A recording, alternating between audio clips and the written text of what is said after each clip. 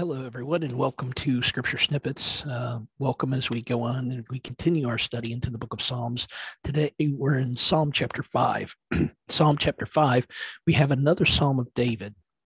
And it's actually, most subtitles here will specify that the writer, David, specified that this psalm should be done with flutes.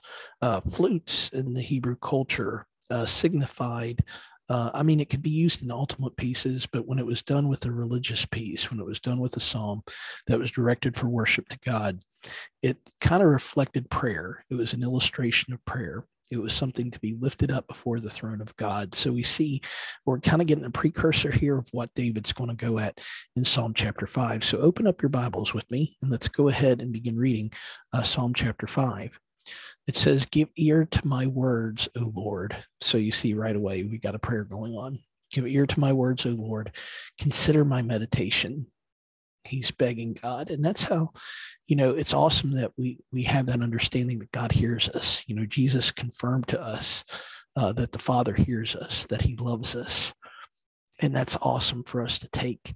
But we should be humble, just like David, and say, we're before King, we're before the creator of the universe. And I'm grateful that you give us consideration. And that's what he's saying here. "Give ear to my words, O Lord. Consider my meditation. Give heed to the voice of my cry, my King and my God, for to you I will pray." If you take this and you model this over to Matthew chapter 6, where we have the model prayer that Jesus Christ gave us, you'll see some similarities, especially with the beginning. Jesus was telling us that when we address God, we say, "Our Father who art in heaven, hallowed be thy name." And we're supposed to recognize the holiness of God. We're supposed to recognize his eliteness, his height as the creator, his height as the most holy. That we need to recognize that. We need to humbly come before God and do that. And Paul does that right here by saying, "My King and my God, for to you I will pray." Verse 3, "My voice you shall hear in the morning, O Lord. In the morning I will direct it to you, and I will look up." Great piece of advice there from the bits of Scripture. How should we start our day? With a cup of coffee, watching the news, hopping right into the shower? No. Let's start our morning, very first thing, in prayer to God. Not even Bible study or devotional. Let's begin with prayer. Before we even get to those other things, pray to God. Pray to him. Ask him for the guidance. Thank him for the night's sleep that you've given. Everything. Pray to him and communicate with him. Prayer is a communication line to God. It's not just about talking. Sometimes we take control of prayer. Sometimes it's saying something and doing like David did here in the Psalms and Salah, just being quiet for a while, letting that prayer go through, because God will reveal himself to you, not some mystical, special type of language, but you'll remember things. You'll remember. Your heart will all of a sudden remember how he's worked in your life. Your heart and your mind may recall Scripture and what he's spoken and said to us. It's amazing. So start your morning. Verse 3 was great there. "You shall hear it in the morning." So let's make that devotion to ourselves. We'll hear it in the morning. Verse 4, "For ye are not a God who takes pleasure in wickedness, nor shall evil dwell with you." Boy, our world needs to hear that today, because a lot of people try to blame God for everything. And they say he's evil because he won't stop. They say, well, if we serve such a loving God, then why do babies get cancer, et cetera, et cetera? And they don't understand that all that was because of sin. It wasn't God's fault. It's because we've chosen this. We've chosen to live this way. And it's amazing to see how he works and he heals in the power in there. "For you're not a God who takes pleasure in wickedness, nor shall evil dwell with you. The boastful shall not stand in your sight. You hate all workers of iniquity."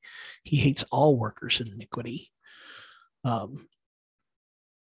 Not just some. He hates them all.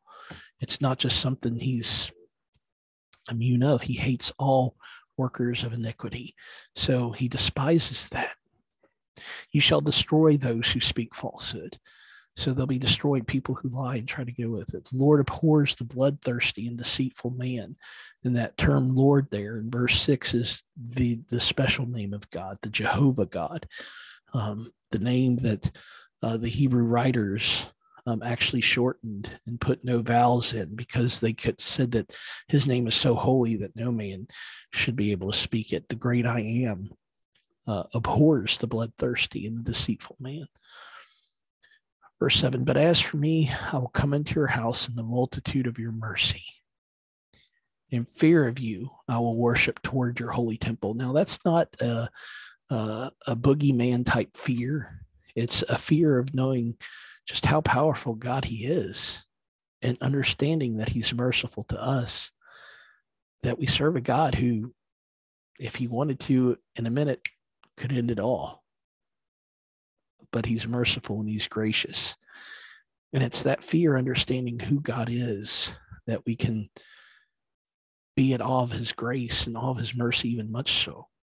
We forget who God is. We try to replicate God in our lives anymore. We try to even put ourselves in that position. We try to compare, say, well, here am I, so this is how God should be, and that's wrong. Or we look up at certain people, like my preacher was this way, and that's how I expect God to be. But no, that's not how it should be. We need to be careful with that. We need to be wise with that. We need to understand who God is. And how do we understand who God is? We look at the pages of Scripture. We see how he's worked throughout history. We have that understanding of God, and you pray. And we pray. He says in verse 8, lead me, O Lord, in your righteousness because of my enemies. Make your way straight before my face. So he's saying, lead me, God, in your righteousness, and make my way straight because of his enemies. He wants to deal rightly with his enemies. And how does God deal? He's merciful and he's gracious. And we'll see this later on in David's life as well. Now, David also exercised justice. We have to understand that too. We have a just God. So there is a breaking point. We have to understand that. And too many Christians today don't want to talk about that, but it is true. We have a just God. There's going to come a point in time in our history where God's going to say, okay, it's time. We've been studying a little bit of that in the Revelation study, but there's going to come a time. Verse 9, for there is no faithfulness in their mouth. Their inward part is destruction. Their throat is an open tomb. They flatter with their tongue. Pronounce them guilty, O God. Let them fall by their own counsels, not by his hand, but by their own. Cast them out in the multitude of their transgressions, for they have rebelled against you. And that's where David's crying out for the justice of God. Verse 11, but let all those rejoice who put their trust in you. Faith. Let them ever shout for joy because you defend them. Let those also who love your name be joyful in you. Boy, ain't that. Let those also who love your name be joyful in you. You want to know a Christian who's growing? Because they take joy just at the name of Jesus Christ. They take joy at the name of God. Those things perk them up. They're not, I got to go to church now, or I got to read my Bible. No, they take joy in those things. They love those things. They're the ones that are anxious to get out there and do ministry. They're anxious in their prayer life. They love it. They're ready. They're excited. They're ready to go.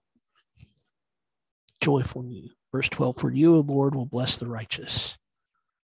With favor, you will surround him as with a shield. What a beautiful psalm. What a beautiful psalm. And I hope you've enjoyed this series as we continue on. So if you have any comments or any questions, please feel free to reach out. I love you, my friends, and I'll catch you in the next video.